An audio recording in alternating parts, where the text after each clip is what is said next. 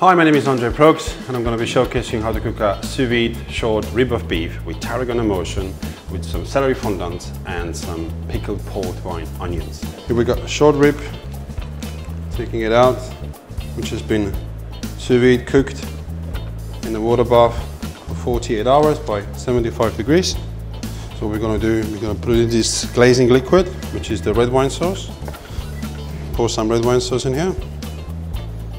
Bring it up to simmer. Add some bay leaf and some rosemary. Place the beef in. And nappe. You get a nice glaze. The red wine sauce, which has been infused with bay leaf and with some rosemary to get the sweetness. This would take a couple of minutes. I'm going to be using the celery fondant, which have been cooked for roughly 1 hour. By 83 degrees. Color them on one side and just continue to color them. Get a little bit of browniness from the butter, maybe nutty flavor. Add some oil. Make sure the color is nice and golden brown. Drain the chicken stock into it and let it reduce.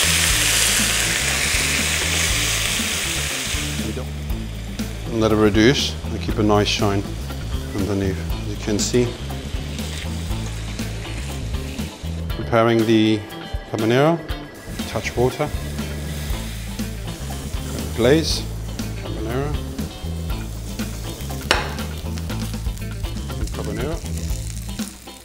and now we're getting ready to plating. Some celeriac cream, some carbonara, and some kale. Yeah. Short rib of beef, which has been cooked by 75 degrees for 48 hours. I'm going to cut the fondant.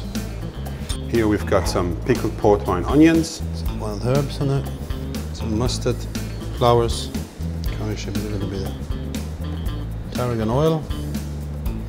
Okay. And now covering it with the red wine sauce. Enjoy it, yeah?